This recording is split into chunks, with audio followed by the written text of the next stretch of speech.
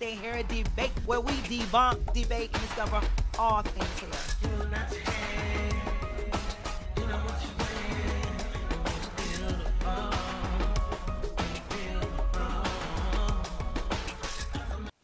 And welcome back. Yes, it's the Hair Debate Show. Today we are talking hair is hair. And let me introduce my panel today. They are absolutely beautiful. I tell you, Amanda Nicholson, how are you doing today? I'm good. How are you? I am doing great. Our marriage and family therapist, she is. She is. You know what? Prue's God is doing some stuff. I'm loving it. Yes, we are. So we post some videos every Thursday Okay. on YouTube, and you can check us out on Instagram. And I do speaking engagements Okay. and everything like that. So Oh, check us lovely. out. That's and book beautiful. me. Yes, soon, ASAP now. No, for real. Dr. Donna Ariwo. Okay, how are you doing today? I'm doing all right. How Did are I get you? that right? You didn't. Oreo. Okay, Wow. Ariel Woe.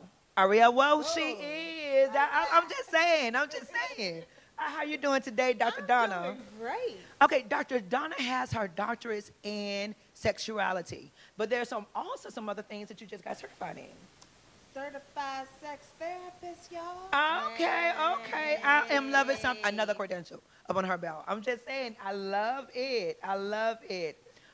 Monique Randall, how are you doing today? I'm great, and you? Oh, girl, those brows. I'm just saying. Oh, they talking to me. Poppin'. Oh, they speak in several different languages. Come hither. Take a look. Several different languages. What side you on? I love it. You know what, Monique? You've been in the industry for some time now. I have. I've been in the industry over 10 years, and I'm loving it. I love hair. Ah, Hair. what do you love about it?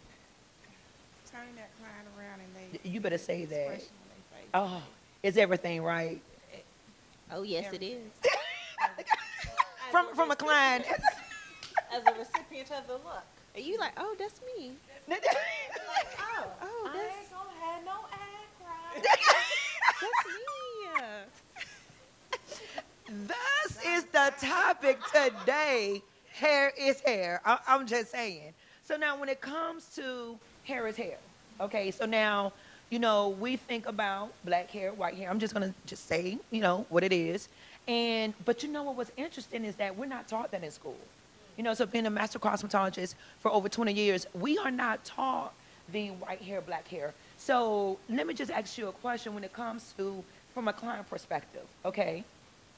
Now, when it comes to, you know, when you think about your hair, do you think that there is a difference of products or whatnot for your hair versus, do you feel like you could use a white product?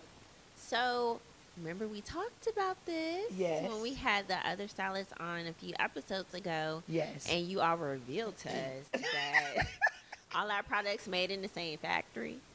And and I was like, well, wait a minute. Yeah. But I think people just find products that work for them. So Okay. I've used like that VO5 you can get from the Dollar Do you Tree. now? I don't do it now. I was about to say.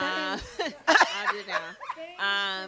But I've used Dove shampoo on my hair, and it Okay. actually works very, very well for my hair. And now I've used Cantu. I love Cantu because it smells so good. Okay. But what's really working for my hair right now is by Palmer's, the Okay. cocoa butter company. But they make shampoo.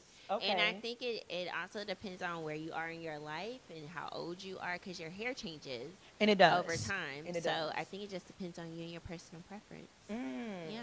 What about you, Dr. Donna? Well, since I've been natural, I tried to use all natural products. Okay. And I did my very best to make sure I was seeking out black-owned products. So Okay. they were already whipping things in a way that was supposed to be for us. Mhm. But beyond that, what works for me works for me. If it don't work for you, hey, we're not the same person. That's okay.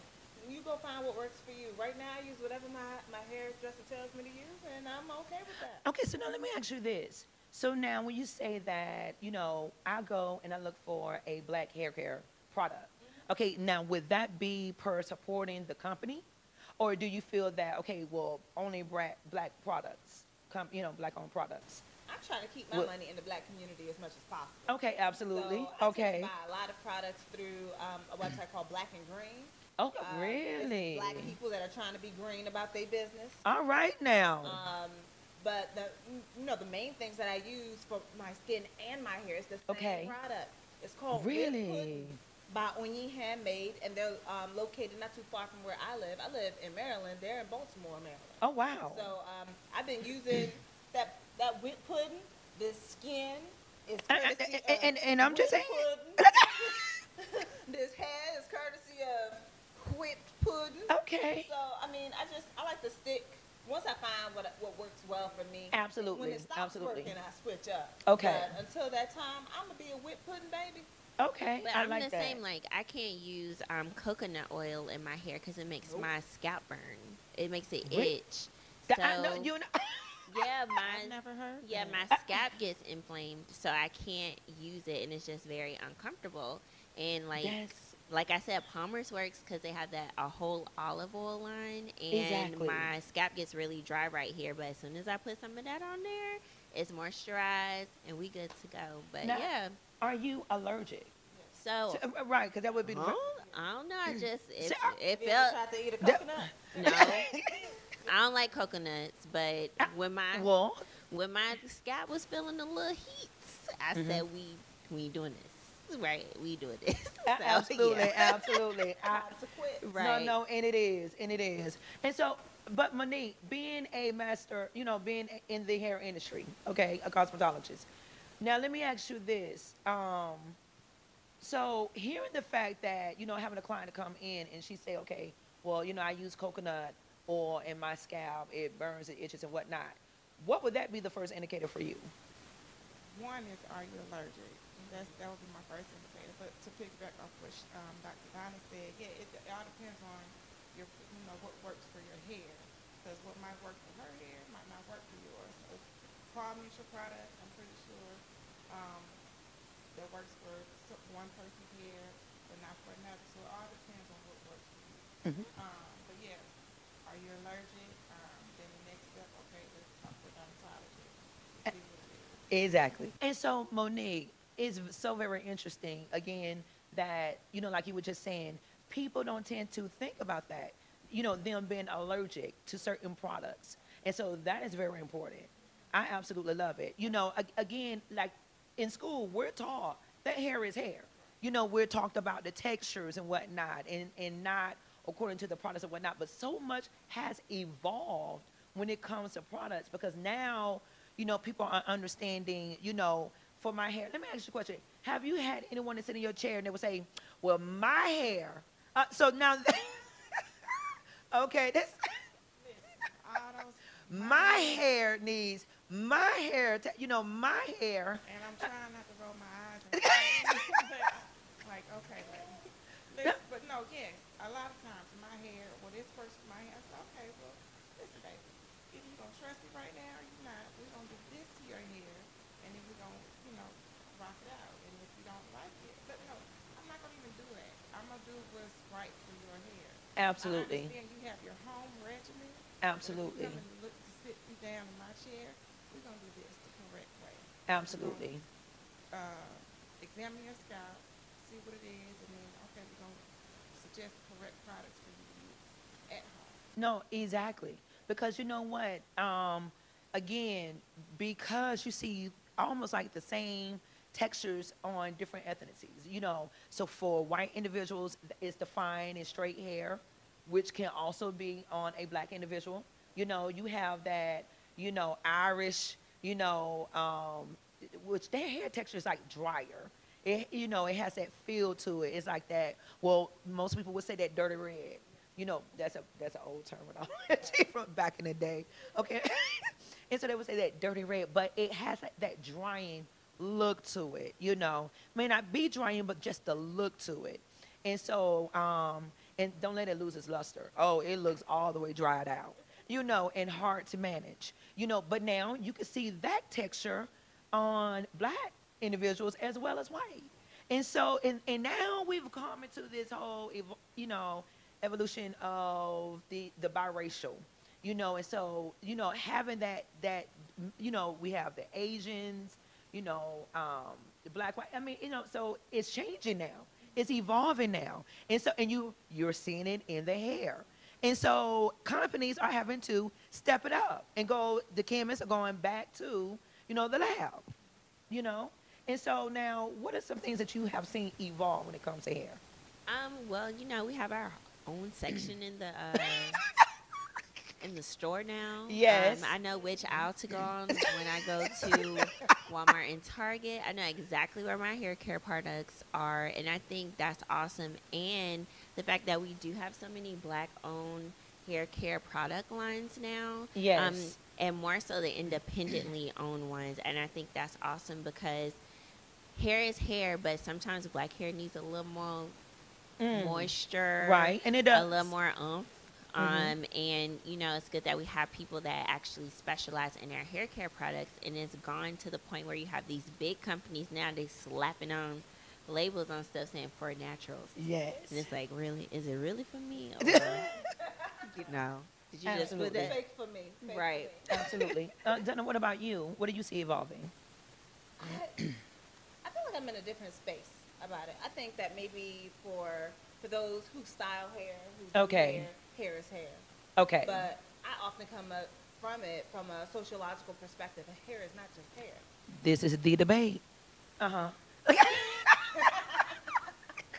Hair can be a determinant for getting or keeping a job. It can be Okay. the determinant for losing That's a right. job. It That's can be right.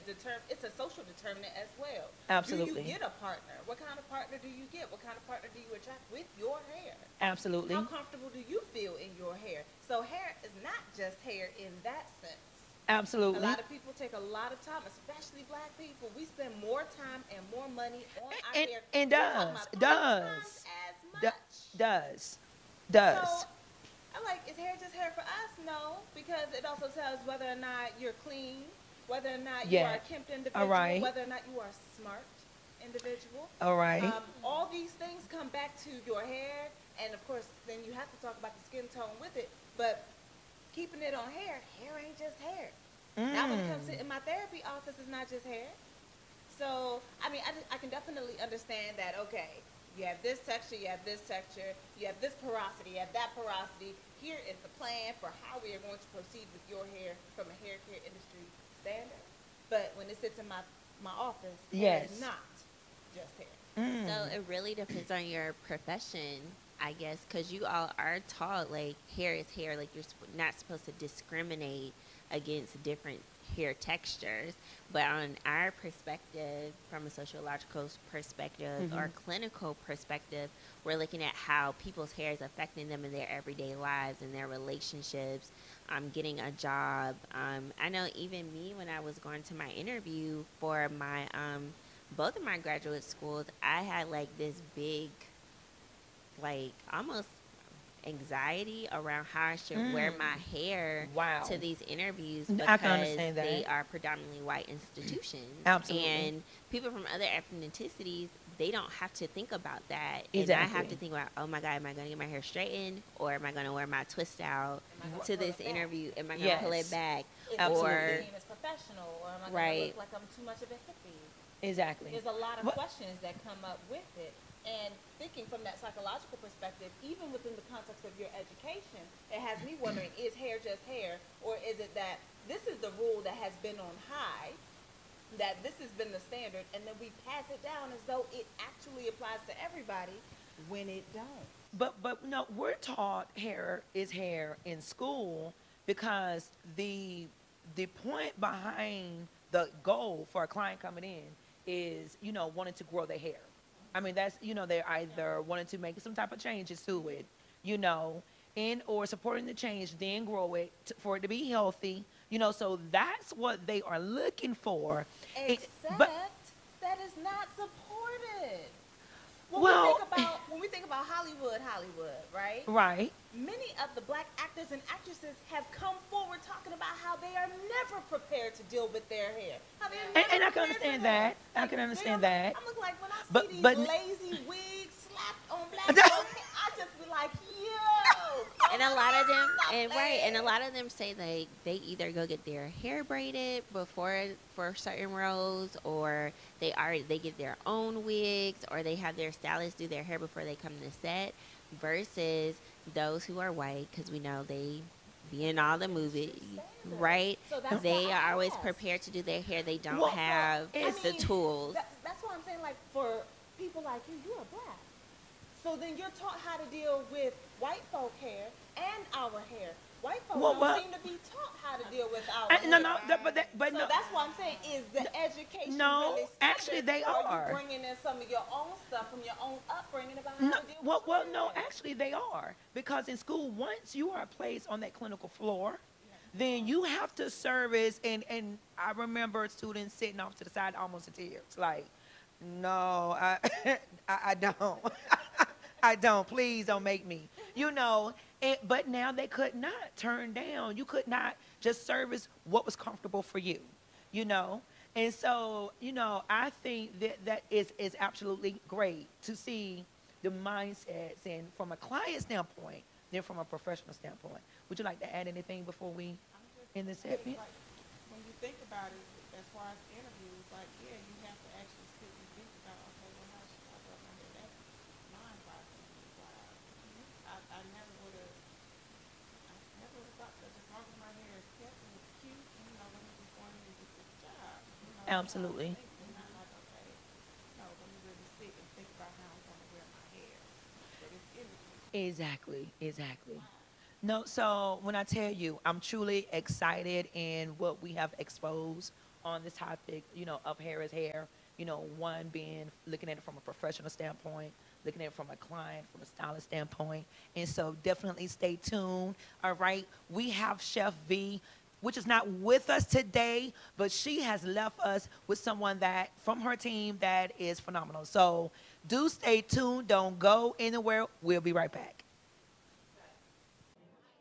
Hey, what's up, y'all? It's your girl, Carly Red, and you are watching The Hair Debate. Don't forget to debate about the hair because it's coming soon to a city near you. Yes. Thank you so much, love. And welcome back. We have someone that we're about to bring on the platform from our team, Chef V, which is not with us today. We miss you, Chef V, but you have left us with someone that is absolutely beautiful. Liana, bring it out today. What are we rocking with? I love how that looks. You better do that, lady. Oh, I love how that looks. So this is a shrimp cocktail. This is served cold, and today this is a teriyaki shrimp cocktail. Teriyaki. Okay, so now we all know, isn't that beautiful? Okay, so now we all know that shrimp is, we're talking about great protein, and then the iodine. Okay, and what it does, for the hair as well. Okay, so now the teriyaki, is it a little spicy? It's a little spicy, a little tangy. Okay, get the stimulation, and I don't even know this technically, but it just sounds good. But when I tell you, but now you can add a little tomato to that, can you? Just a little, maybe a little tomato base, or puree some tomatoes and mix it with the teriyaki. Oh, I Or like protein. that. Okay. You made me excited when you said that. Look at. I love that. Well, you know what? I can't wait to partake because it is absolutely. I'm just.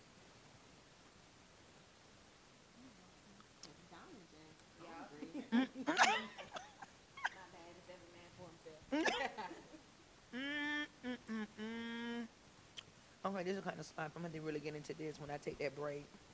Also, it has a little chives on top just for garnish. A little greenery. Girl,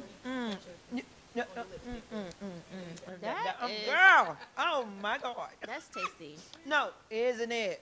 That's Yeah, because I'm going to have great. to demolish this off camera because it's going to get sloppy. So when I tell you, thank you so much. It was absolutely beautiful. And this is our segment here on the Hair Debate Show. Again, my name is Morello King with my beautiful guests that we have here, Monique Randall, and my panel. Oh, they are beautiful.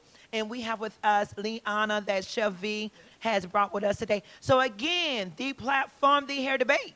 This is where we debunk, debate, and discover all things hair.